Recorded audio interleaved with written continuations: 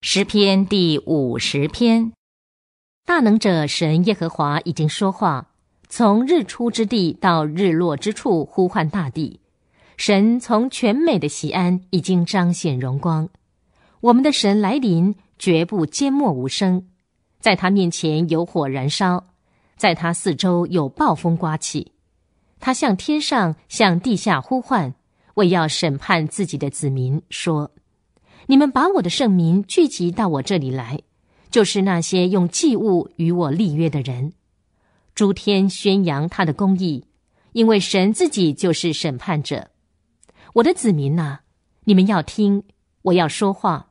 以色列啊，我要控诉你，我是神，是你的神。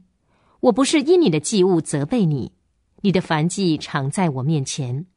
我不从你家里取公牛，也不从你羊圈中取公山羊，因为树林中的百兽是我的，千山上的牲畜也是我的，山中的雀鸟我都认识，田野的走兽也都属我。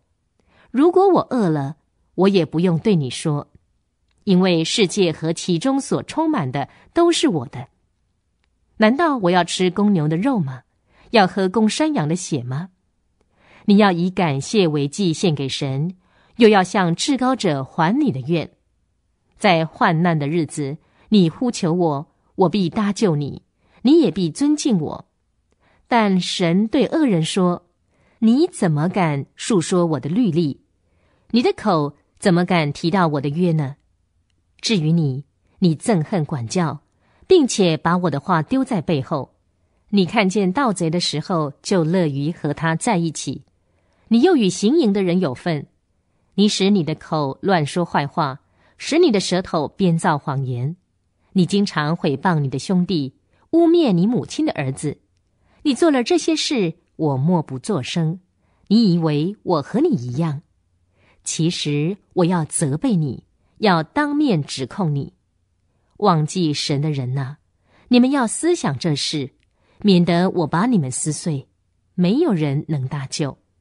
凡是以感谢为祭献上的，就是尊敬我；那预备道路的，我必使他得见神的救恩。